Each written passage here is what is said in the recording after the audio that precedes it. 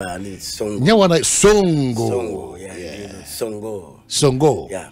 What is School days. And then Songo and a Songo. Poly. Campus.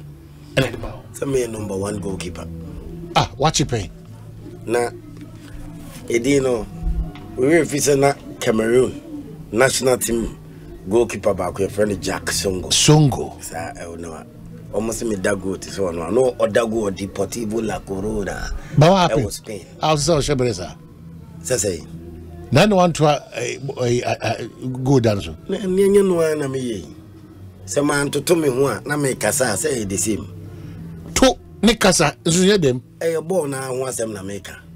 And I would but specifically, be a Timaka say, I just said Joseph Car. As Odago, Papa. Ah, it didn't Songo when I met you near friend of Jack Songo. What I say? Jackie Songo, what me can Jack Songo, Jackie Songo. Jacasa now in desert. But Jacob my school. One thing, so they say, no, oh wow. Oh wow. Oh, I'm the Cameroon for goalkeepers, remember, Jack Songo. But we heard me height, no, und me, and from Ferry, and for area born, me, you two sack cross about so, sir, on 18-yard box. Your bakubi or Kitwa und me embefa area ball e matrankaza dabi enen ka wo minu be wu senior mesia bab me pia bab bontin ball now ball as okunto wa asef now ball no mo e dey some be memu ho ya me dia o to o se me make sure say me bia na bia ye me buy say punch say me so a me so na me pe say me so na me dia man can for style but me ball you puba ba me mpe na say me keep puba one day we keeper we na we as 2024 ko fa goalkeeper ko Afcon akofa obi third goalkeeper South Africa for nisiri almost here pa na mo to kwa die ni puba no na we goalkeeper the obi puba ba kura na at least you parry it left right wo ho say maybe a ball so say a ball so na wo puba normal but no kwa no or reaction back, you know, should be great. And then I'm a say boating. Kotoko or say boating. No way. Oh, so I mean, I say this here, Barasta Park, I'll be here, Tantrayo, on Granada, to Granca, or say boating. One also you goalkeeper's trainer. Woman Sanuna, to my goalkeeper's trainer, no more dinner cre, because woman and names woman dinner cre, those type of guys, no more dinner cre or goalkeeping. Otina make a join us, and yet only Richard Kingston now more than I goalkeeper trainer. Or Momo Diana said, just nim goalkeeping training. Only Nanusu Wadago. Sa Moti wako training wako obi wako school okuta certificate to stay wabon a coin be of us unya certificate in the wanya. So what demonstrate am yehu. Tournament wako nyina ne goalkeepers nyina anya papa. It meaning say wonya de wo lele nya de. Ba me kire wo say se chenchina obi a wada go da. And also training goalkeepers there. Enen ka ali jara mo.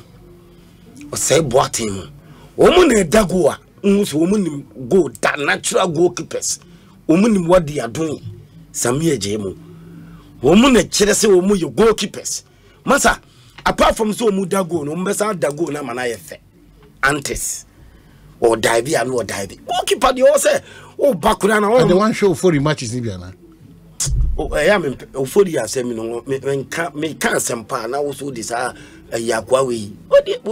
Goalkeeper you know class in Robocop.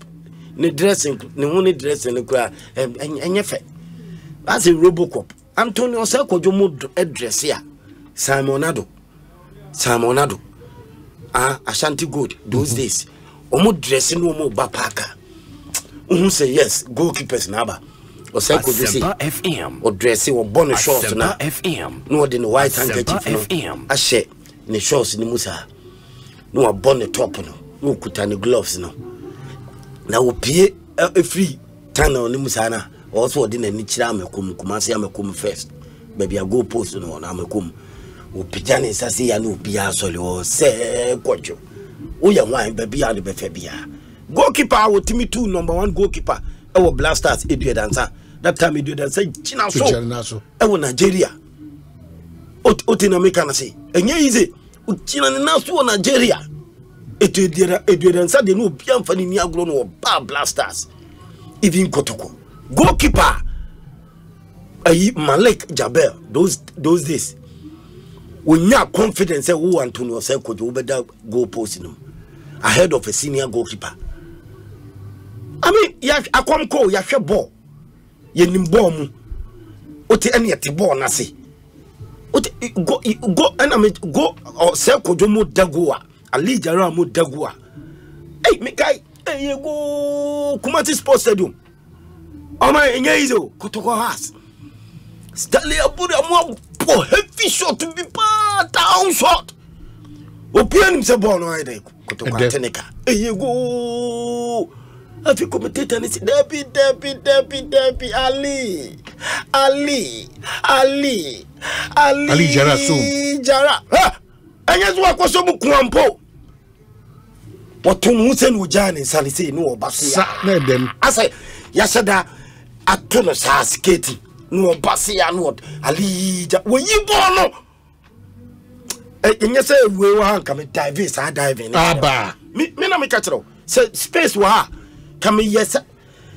Now as I see a foam, yeah, time not cement is on a near diving. Urefi, sir, a ball yana a rubber boy. A mine ball. A mine rubber boy. Now, Refi, 1-1. Veranda is so. Wait there. Only no Obesan York no people fraba. Until briefly, say any coach in every answer. Problems in your call. You know one every. Say any coach in every. Coach in it won't come. Coach in the so no the so yadi. To no na some them in campium. Because before I ever call a child say coach no own to me why. Before I ever call Abidjan and a fireman me catch the gun of food you say coach in the machine. Coach was starting gamer on paper. Say 3 back. Your ball P. I pass it boy and I 5 back. Me boy, me bisa coach in the tactics, questions and information. Coach in the system ben wobo. And we say okay Songo bra. 3 back. Nam say and I'm say busa player. Our blasters say more ball now. Coach in the tactics ben what the mamo. No say 3 back no wobo. Nam say okay. 3 back in the on paper. But o start here. Na I 5 back. The coach in the oye history. Coach in the mupa munya na semka.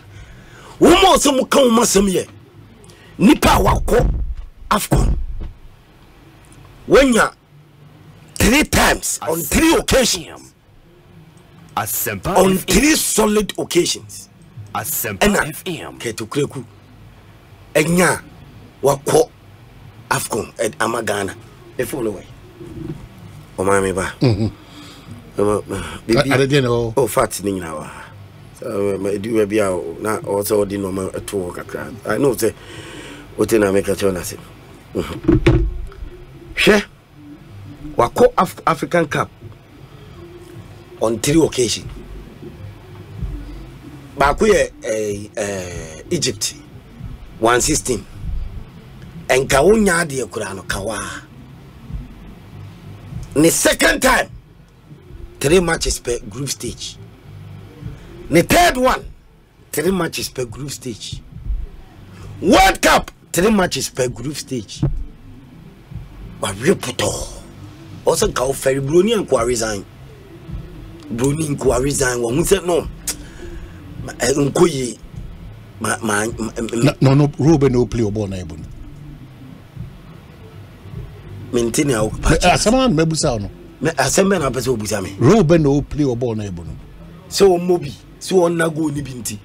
Mebusa Ruben. And I say, so Mobi, so on Nago Nibinti. Mebusa was him. No, no. Yam fact, Aditini has players no Anka Obianka say baby I may play anti-maba by force me Kwako Bobby and that's why. I don't know Obian Solly who claw my menu in a yin I am solly say Obia Peninibian Rezo. Etienne Maba by force, me am it. Open my yamo. Konakusi again. I pay. It's okay. Ni open my arm. Kona kusi akana di. I didn't want me ama me coach papa. I don't want to coach need the players papa. Wo say obeka ho ama Blasters selection be scrutinize.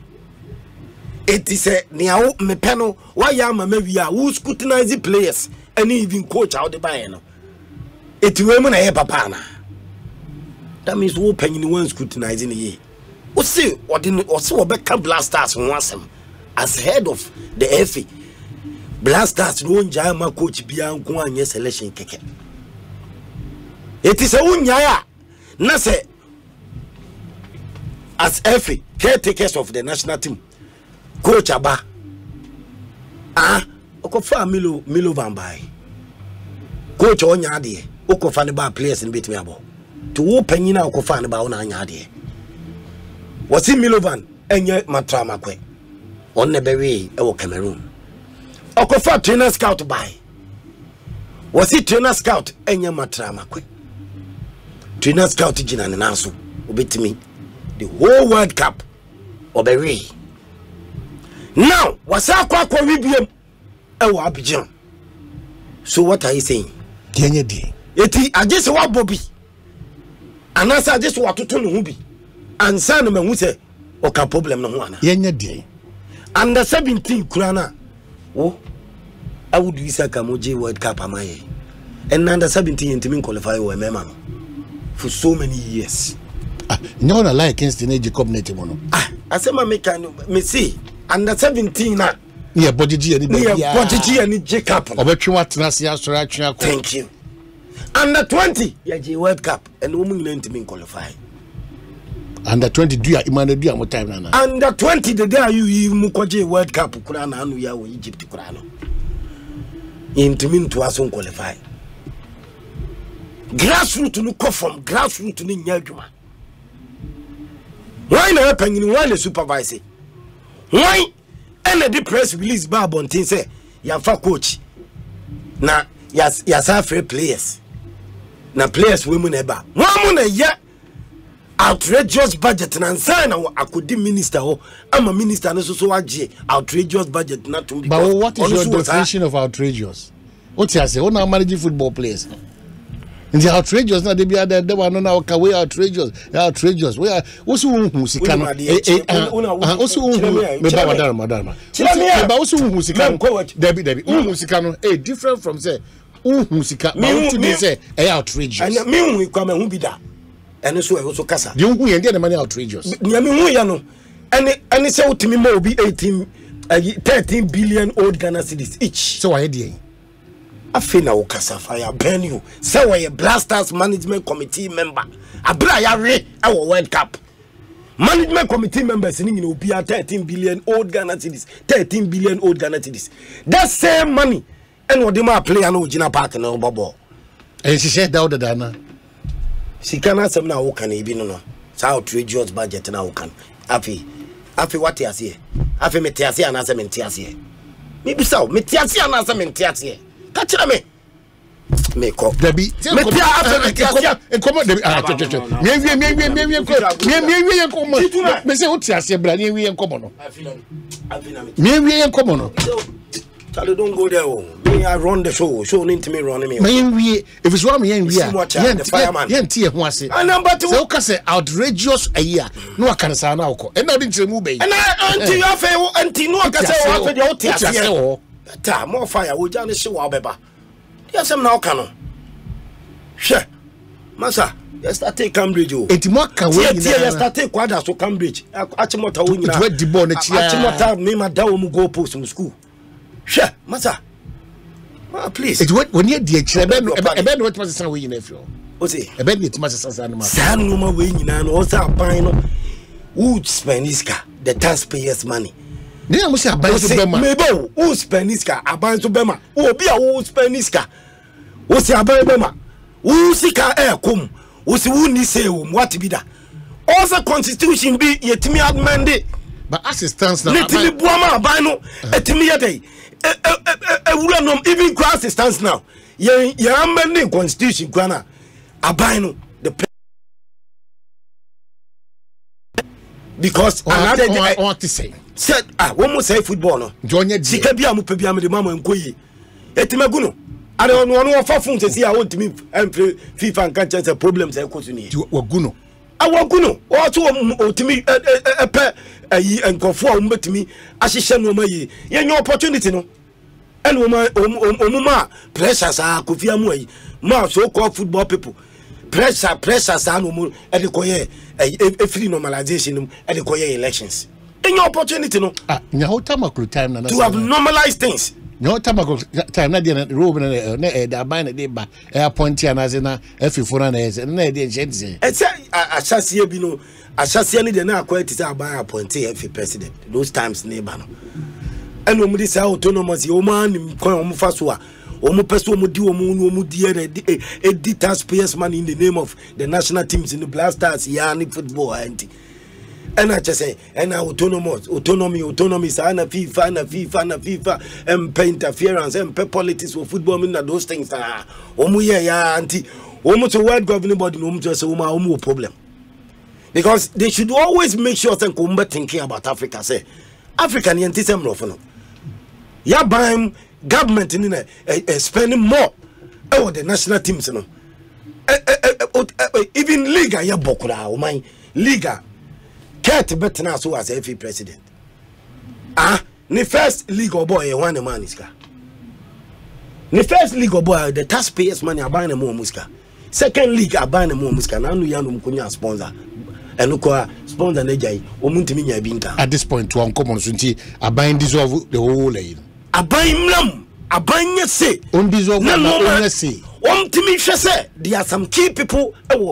Football na so ya o fail o ma anyi blaster o major also o ede o yi o mu free na say o hwema o mutimi free o blaster o major tournament biana na identity kwa na o mani abiri person o mu pam coach we so called football people no mu pay coach we because o ma hu say coach we no edu ba bi ni na sa asase ne de na say fa player edu ba bi na akwa ntokwa edu ba bi na eno ma nkoye omu say coach no kwan nkofo che ne say muntie o no they didn't like the coach eti coach no o firi ho ana nkoma sa kofo mu coach bu furu ababiem no mu pe no mu de aba to aso with the World Cup qualifier yes Blasters wo matches ebo World Cup qualifier ebo Blasters in you na even ko all African games kura no say ebo football match all African games will match ebo football it's a match yes ebo football all African games football can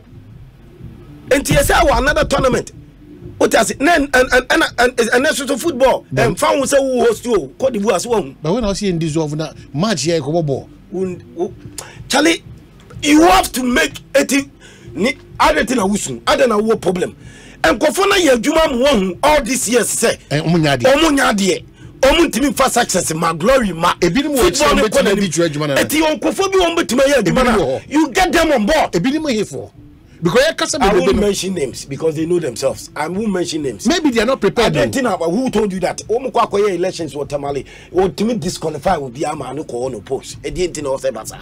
Gets. Omutimi disqualify will be a man. And I'm saying that Kuruma Yenimza and a black man mentality, Ghana black man mentality. Kwan biaso nimse nipo ni be jina no betimina. No or kwan bisu wo sikabi obetimi dia manu a manipulative system na funny way or be disqualify will be an akọ no kwa. Any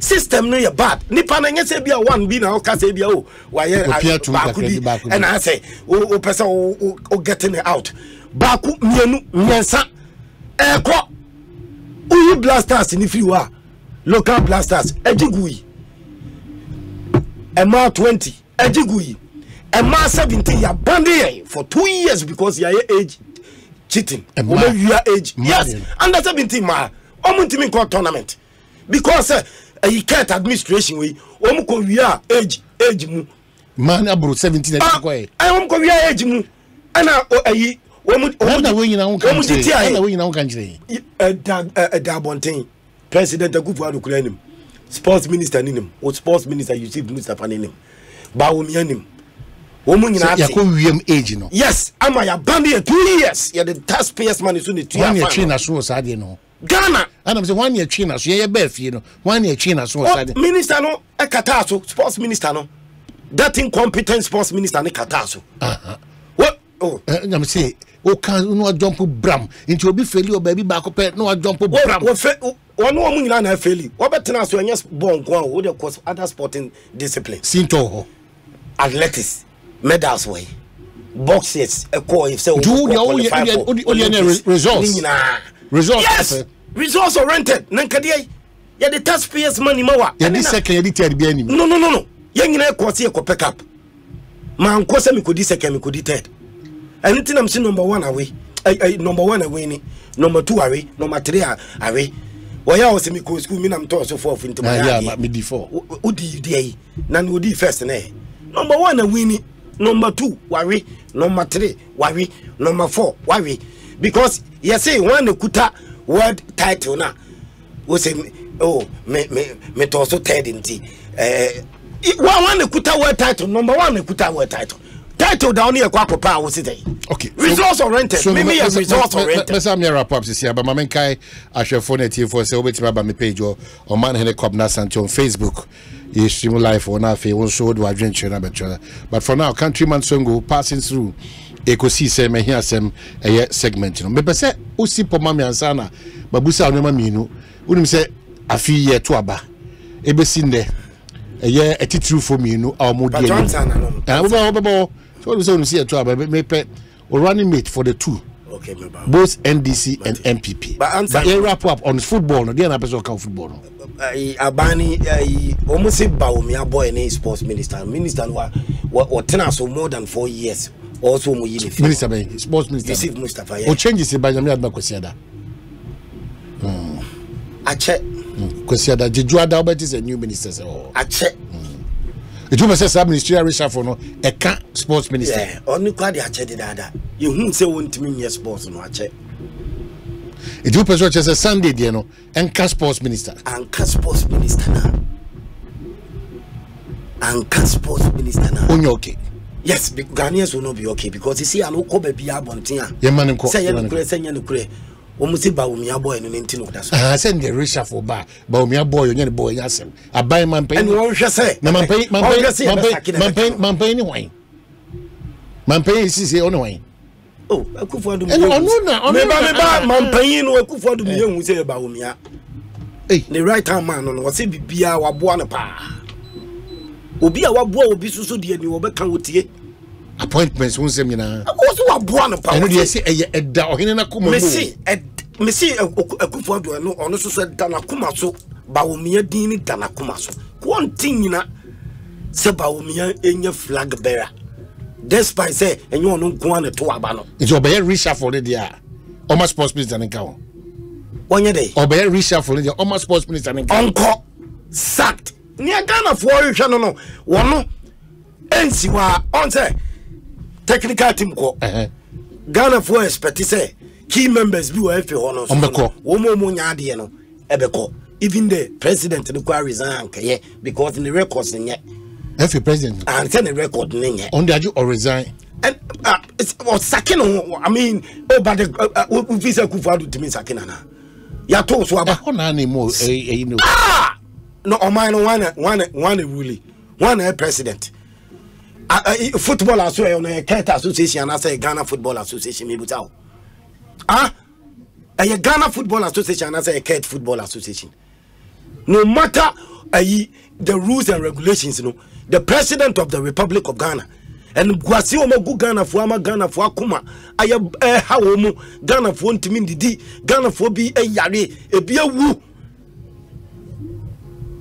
Uvisa president tijina se chinchina efenu wo mu firi wo se kwan bia so yetoto no mafofra uvisa Ghana for nti eni lachi okay my any communism mama ti say era Jamal Dean ono ye aid to the sports minister okay obacho di nchiremu biba efade hu enu nye wasem enkomo aye boy efade me say enye wasem man one frame is efade no efade oh tobo frame is say efade tobo ma invite no ma say efade hu wahwefo ni watiefo ohwe eti o iti tobo say de wasi a kire wa adwene no Nyabutre man no so mfa adwen kyeremra.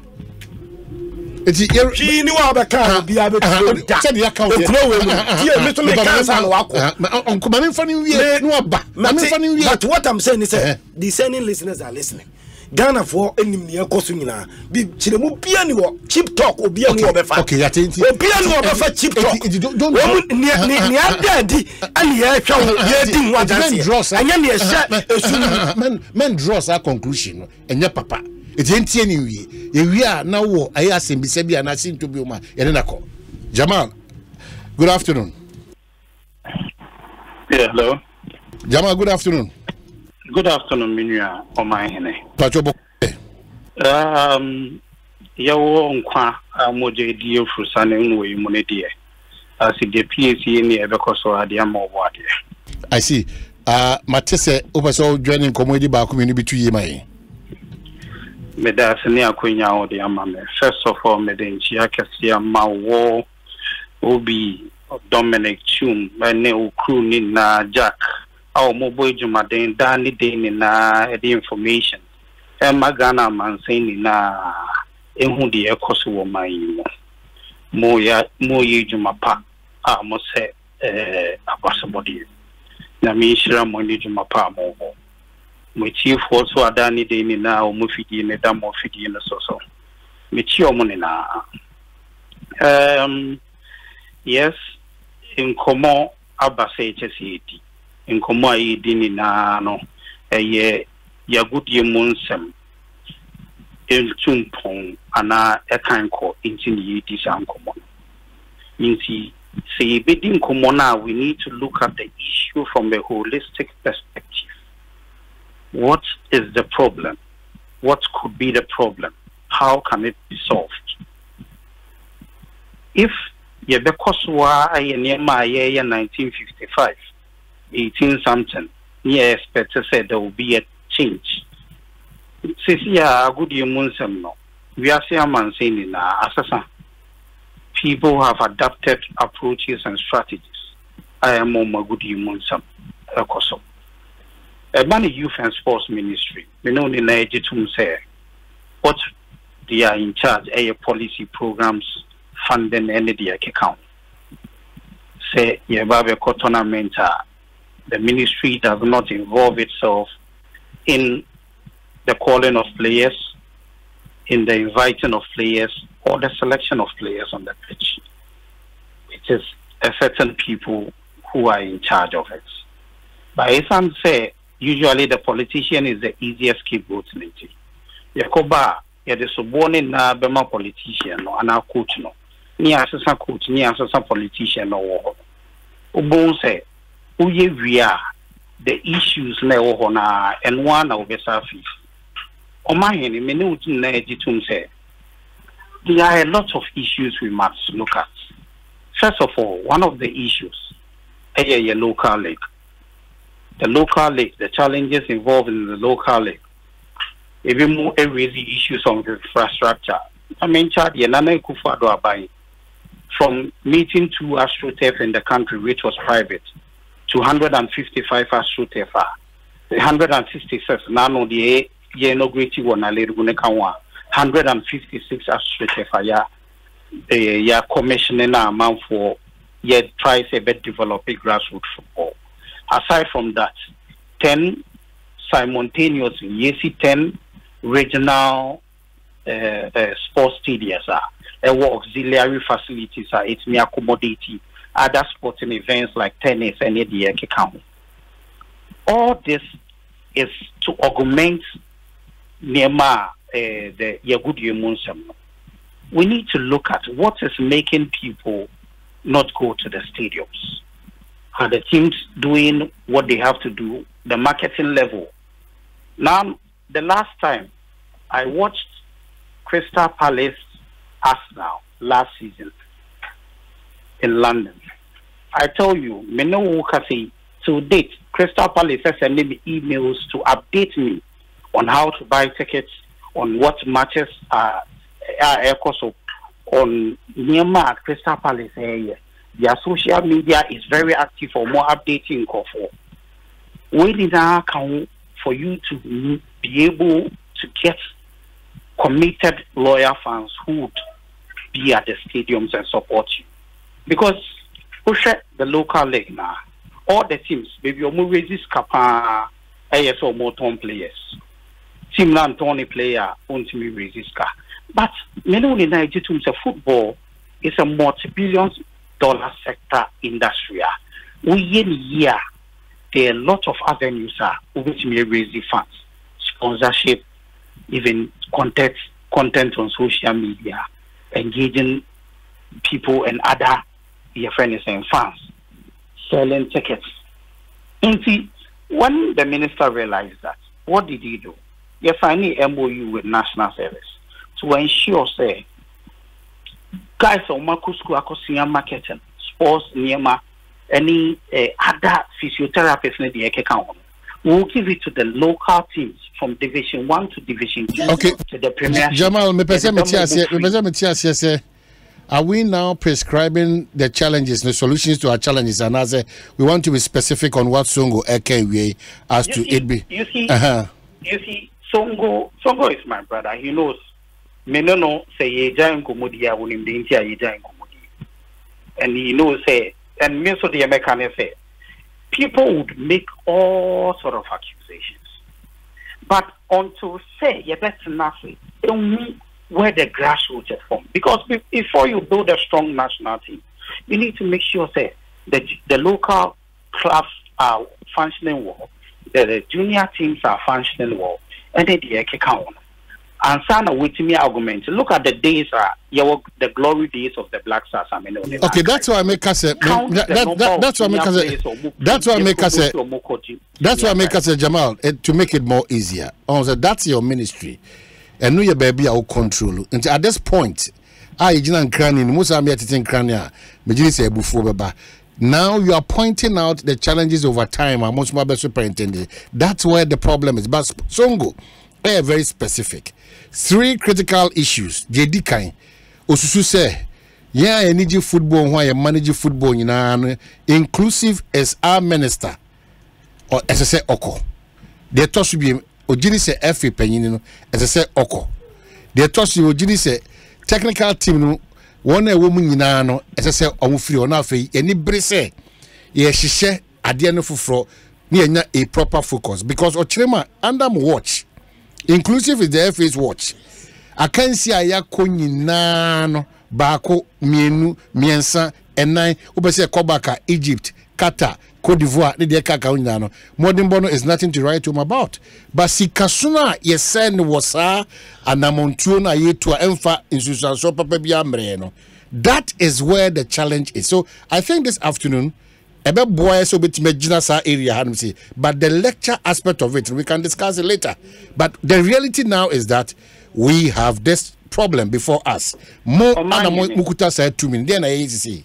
Omahene, Menoni Nabeji say, when it comes to say a quacking the ministry is well defined.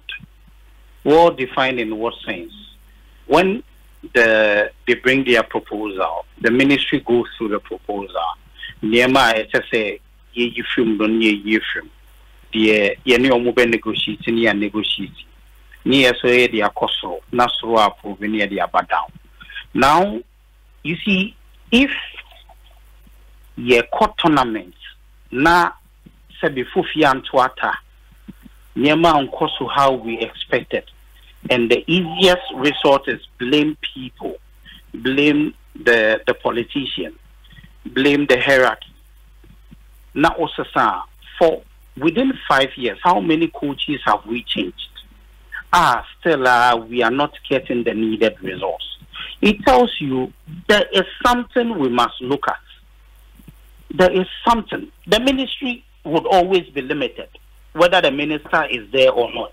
The ministry would be limited because he cannot interfere but intervene. When the issue of campaign by intervening, campaign. That is the far the ministry can go. But the most important thing is looking at the issue at our form. For the past years, what is our coaches is the same resource. For the past years, Waka say, some way is the same results. How are we all coming together to make sure that the right thing is done? There are certain issues. Obi or ye be a day. Obi so ye be a day. But this is not personal. Okay, Jamal. This is a holistic issue we must look at. That's where probably I'll have a challenge with, because Mempese Yabe have us a holistic discussion. That's your ministry. All these while Amunya Kwenya Ebetnasono, you never saw addressing these challenges that holistically. That is what I was telling you, Mama. But I mean, when we realized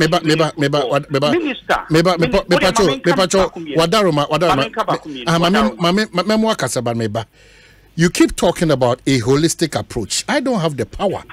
Me power any trying to jojo like this with an experienced, exposed sports presenter, very high esteem. So that's what I make us say.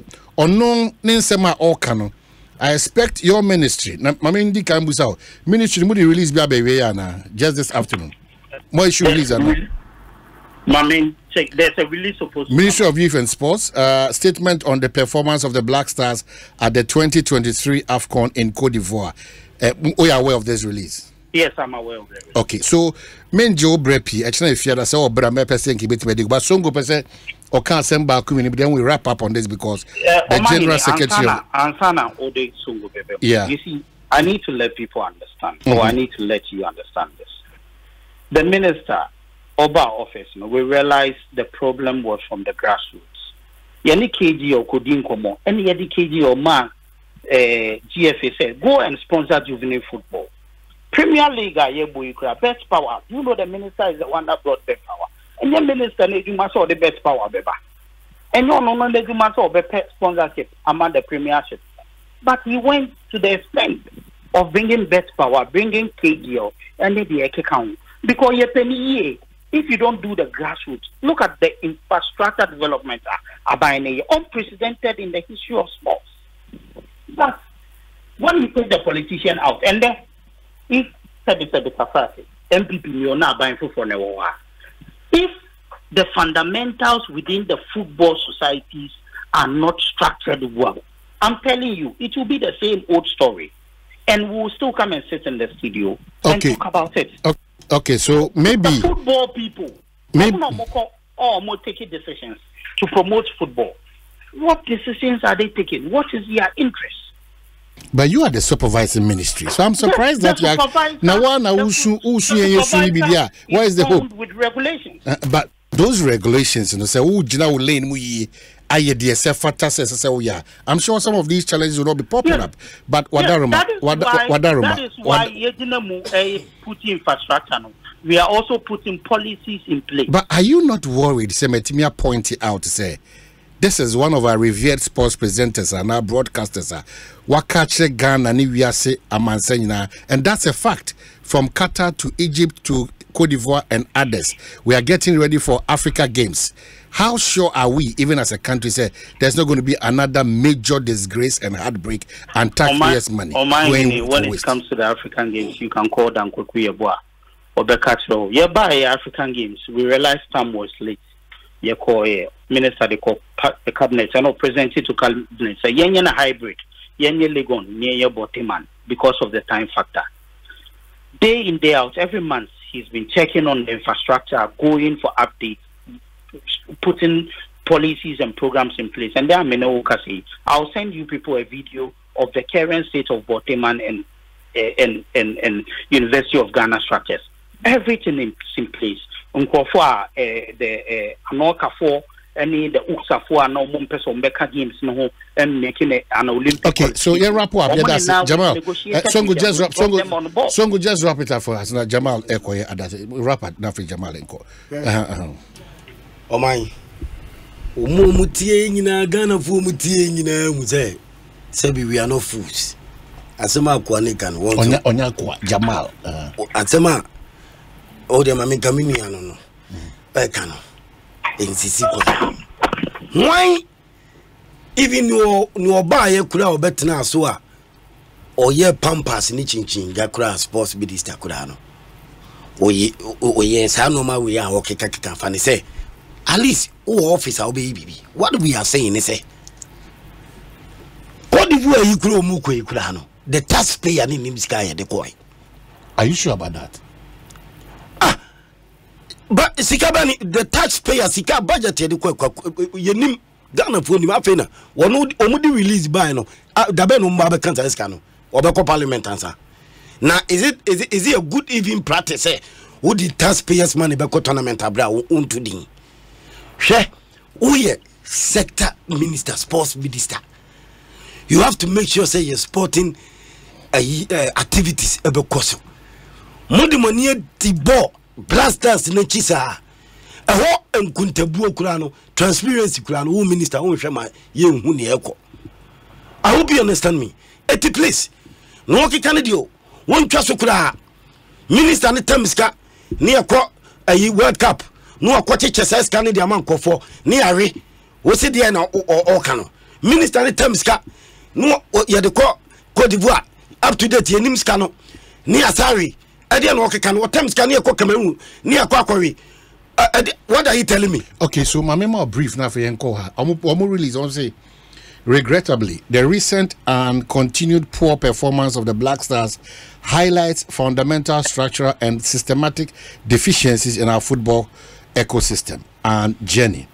This is such that despite our unwavering support and considerable investment, leaving no stone unturned, the team has not delivered and results do not commensurate with efforts and resources invested. This clearly points to the urgent need for a comprehensive diagnosis and restructuring of the Ghana football to align with our aspirations in football and beyond. So there's an admission by the ministry. So onya de because obaye no tournament bia ni bibia wa hwese ye be ko bia on taxpayers money no o hwese be ba agiagu. Enti si ye mistake we so be giagu all African games which ono okeka all African games separate dangoku yebua. Eya na no omo ye mesere. Wasama solution. Mami ka sem kiro.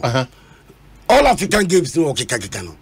By this time, Osenka sportsmen and women krano ewo camp omuye training. Omuni camp. Osenka facilities in the coma testing. Yes, they are not there. Osenka by this time facilities krano coma testing. Yeah, testing facilities no. Next month. Just January, February, March. Yes, me come na umra February na. Me say March, umra February. February ni remani. March. Mate, me say March yeah, it's just around the corner. March, even facilities in testing ye. Do you agree to this? Say. In the coming days, the ministry, in consultation with national team stakeholders, will announce a strategic plan to identify the courses and the roadmap towards the revival of the Black Stars. We recognize the urgent necessity to address the underlying issues and are poised to embrace holistic approach towards rebuilding and reviving our football. This is a crucial and be a phone line says here be a phone lines ka clear be says here me pacho ansana JFK etimi akasa me pacho me no me say tie no ne tie ni o man be catch sports minister no who be say who person look smart when we see you dey awia na sa o man na call for your head changes as sports minister and changes the Baba Sunday you are not sure it has to be Ghana for so mon prime minister no wa ye adwuma more than 4-5 years equally woman so onya de eti Ghanaians are calling said minister no mu yini free o etu ntimi ma embe first press release way embe it say mu solution bi anasa mu be solution okay ya call Cameroon what the solution ni buy or call World Cup what the solution ni buy maybe so ane aye baba you no afa na kofa solution aba na office en kwasiafo on debi we see ankura de sikwe me say o my answer na me ko yes me say o call ayi Cameroon or the solution by yankore o call World Cup yankore or the solution by wakore na anu ya ohun say kwasi ada ye be you etu be gina ba be catch say who be solution who be solution Waba no ye system nim. Okay, maybe sports no ba ye mo no ye system nim. The omo sports no mo ye veterans and paying for no. How one wa consult wo Jamal, just your myself. Just your Debbie. Please. Manin Kaseb. And kwa de mate. Manin Kaseb e be dasi. Politics ka Debbie. Jamal, we just one minute. Jamal, just 1 minute. Jamal, just 1 minute. Maybe just 1 minute. Maybe just one. Maybe just 1 minute. Memo bem. So memo bem just 1 minute. Maybe. Ghana for maybe you know. Maybe can kwatira minister no. And officer Akufo-Addo say there's an agenda. Him, you attest to it. Him. Songo ni me don't money agenda where from the agenda? What do you mean by agenda? Obi can the agenda. I didn't know that, you know, minister no wabo Coach Ben Mbaye na so Thomas coach awokala Thomas mani timi Canadian we Thomas say coach no minister na so minister na endorse coaches Jamal mame president no but Jamal in we na sem na tie no GFK wa ha enya petrol Jamal Thomas Thomas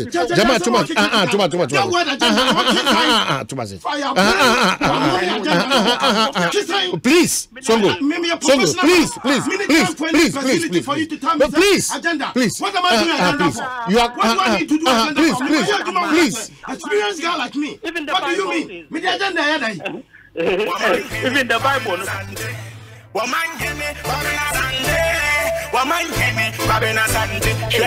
I say, what carry I want. Woman hene, Babina Sande. Woman hene, Babina Sande. Woman hene, Babina Sande. What I say, what carry I want. Ekusi saying on Asempa FM 94.7. Ekusi saying on Asempa FM 94.7. Ekusi saying on Asempa FM 94.7. Woman hene, Babina Sande. Woman hene, Babina Sande. Woman hene, Babina Sande. What I say, what carry I want. Ekusi saying on Asempa FM 94.7. Ekusi saying on Asempa FM 94.7.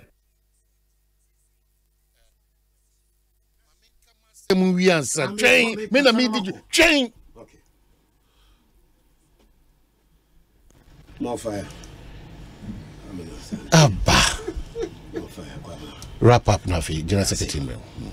Minister ne so oniket odi nanim ekwo President Akufo-Addo wo say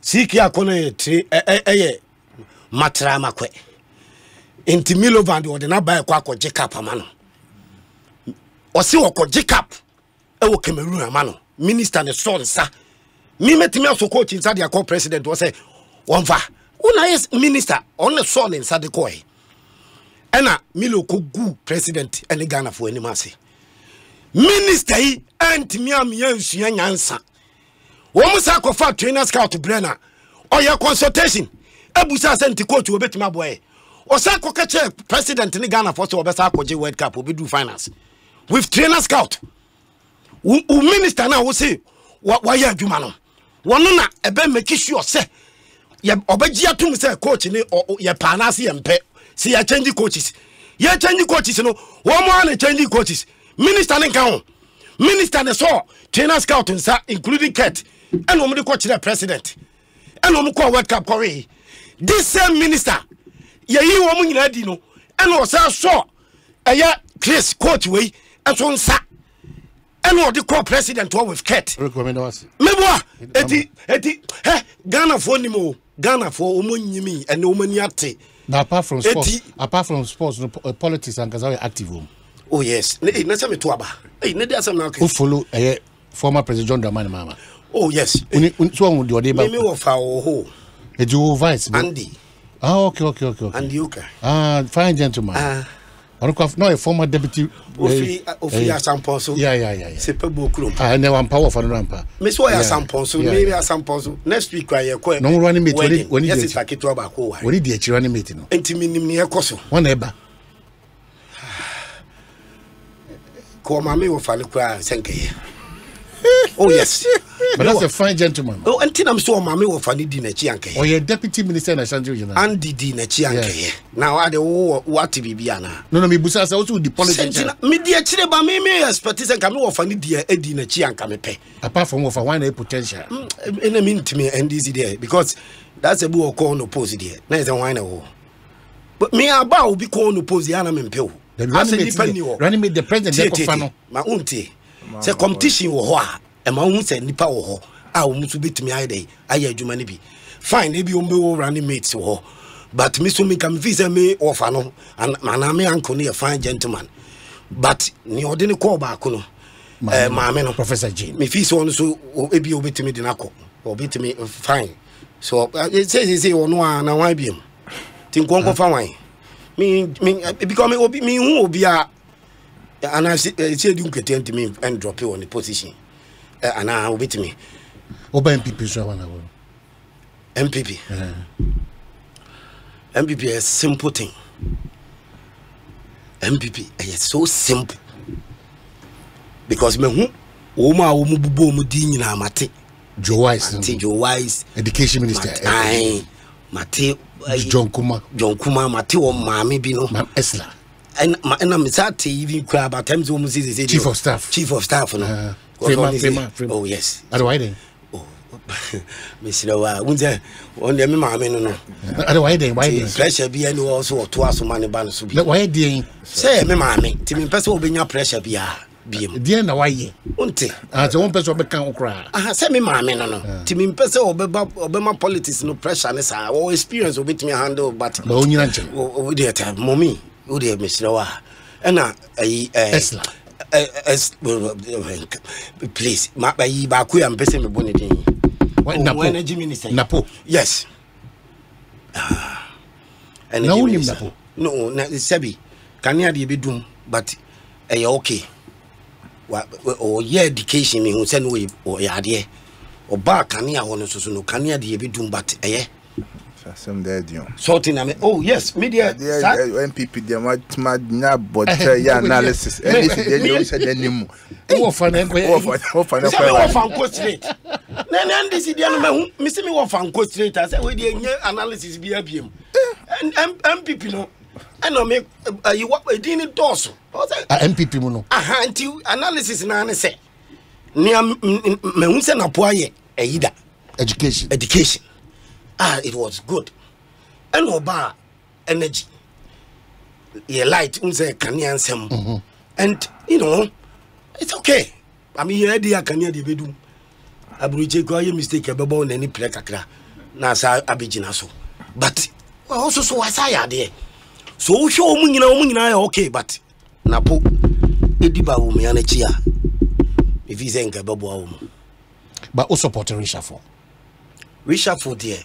Nanka de dada otasi enu kwani ade agufu ado anya eyeme ya obey ni kwesi free education de pia meka amafo ndi made ntina no ntina ya ball ni ya sports omu twifa ya so no omu wia ya omu ye nimade nti ahun say dodo na nimade nti oya no aye ni saa keke but free education na what so say about general secretary free education as me tie anye bibia me say on say sabi unimade a se ne nkofo bi besi aye wo no what na meka no me ni ameka oman na bi mu nim me lack of knowledge my people perish mami che what na bi mu nim me owuraku na bi mu chede nim me omu nim say hey no mu to omu bu ase hu say akwa no say we intelligent unimade wo akobi school akese ni nyina ni baby o so okobi a wakobi so ti unimade ankofo sisiwu